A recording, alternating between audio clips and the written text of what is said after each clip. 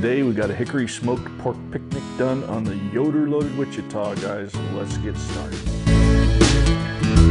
So guys, welcome back to the channel. If you're new here, my name is Todd and this is Greenhorn Barbecue and Beer. We're glad that you can spend a little bit of time in your day to join us.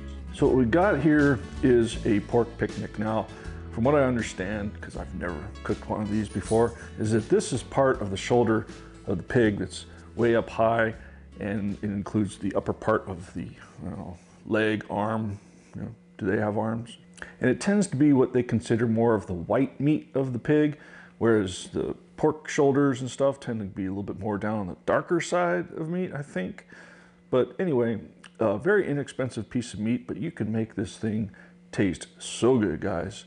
So what I wanted to do, since it's white meat, is inject it. Now, I didn't have any specific injection laying around, and I wanted to try something new.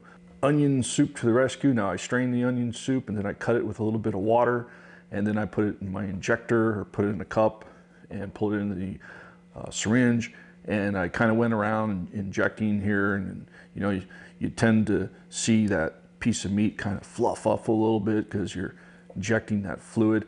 I ended up bending a couple needles because I think I hit the bone a couple times, but take your time, go around and inject it. Now, you can inject before or after the rub. That's your preference.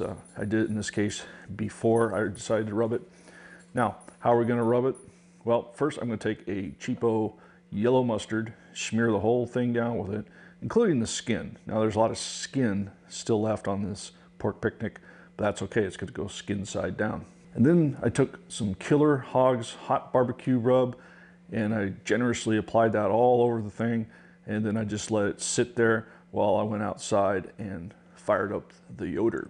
Now, if you watched my last video, I showed you the kind of wood that I've been using lately. It's hickory splits that I'm getting commercially out of a big box store. It works pretty good on the Yoder Wichita sized smoker. You might find some other kind of wood that you like. More power to you. So this was going to be a long cook, probably 8 or 9 hours. So while I was in the Yoder, I wanted to keep track of those temperatures. Now, in comes the Grillaholics wireless barbecue thermometer. It's got a base station with a handy little pocket-sized remote that you can take with you. It's fully functional. It has manual plus auto settings. It has an alarm feature. It has a really nice long probe, and it was just right for the probe port that I installed in my Yoder loaded Wichita.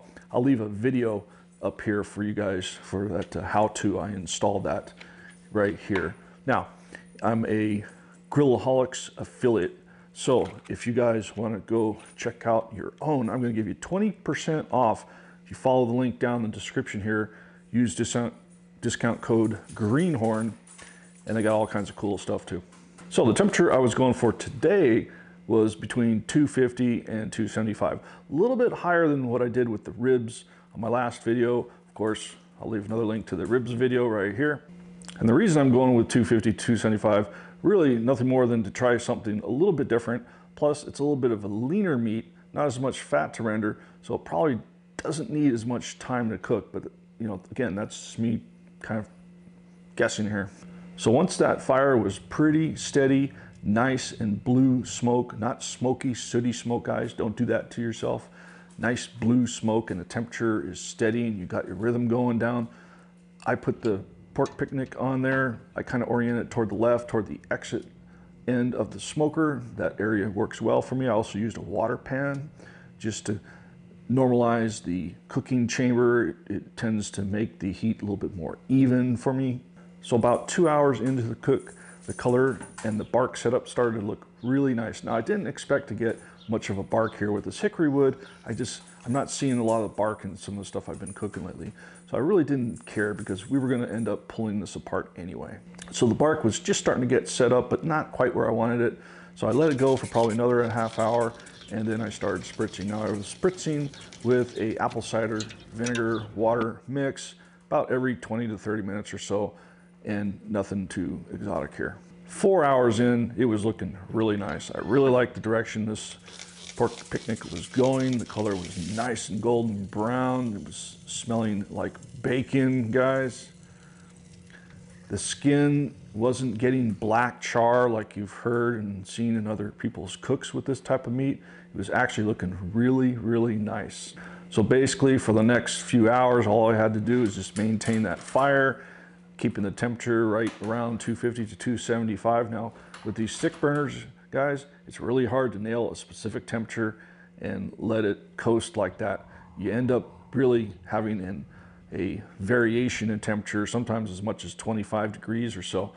So go for something in the middle, knowing that you might go plus or minus, 10 or 15 or 20 degrees, guys. That's really not the end of the world, guys, as long as you have a nice steady temperature of the meat that's slowly getting warmer and warmer. What you don't want is to go away for a few hours, let that smoker get cold, then you've really screwed up your cook. So once the pork picnic got to about 165 and I was very happy with the color and the bark that I did get, I decided to use foil wrap here, guys. So I used 2 pieces of foil crisscrossed like a star, and then I pulled out my secret ingredient, guys, not so secret anymore, but pork fat, guys. I got this stuff at Whole Foods, a little bit pricey, but it's very tasty, guys. So that's all I put inside the boat with the pork, was just some melted down pork fat, wrapped it up really tight. And this time, guys, I went with the oven, 300 degrees, and that's purely to save wood, because at this point, BTU is BTU, guys, as I always say. Save that wood, at least around here, I don't want to be spending a lot of money on wood. And then you could put it in your oven, watch TV, hang out in your house. And some parts of the country might be snowing right now. So it's okay to pierce that foil when you're doing this. And I'm using the instant read thermometer that I have, and I'm just kind of going through, kind of feeling it. And when it feels just right, guys, it's done. Now, I might check the temperature, and if the temperature's, in the 200, 205 range, great. But I've had pork definitely that's been probe tender at less temperatures. In fact, with a pork picnic, you may not need to go all the way up to 205 because it's so lean. All right, guys, and all we had to do is rest it up for a few moments and eat it. Now, we didn't let it rest for a long time. We were hungry and we wanted to make some tacos. So Sassy and I unwrapped that bad boy, and look at this, guys. It just came out so good. We drizzled in some of the juices from the pork fat, and oh my God, it was so good. Now, the onion soup water mix as an injection didn't really seem to change the color or anything. There wasn't any staining that I could tell.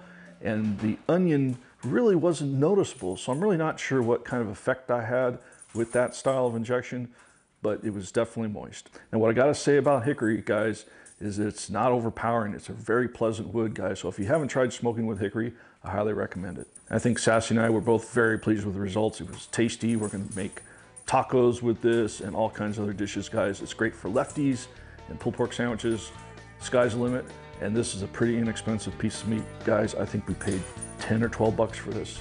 And that would easily feed a family of 4 or 6. So guys, thanks for watching. Again, check the description down for links to these fine Grillaholics products.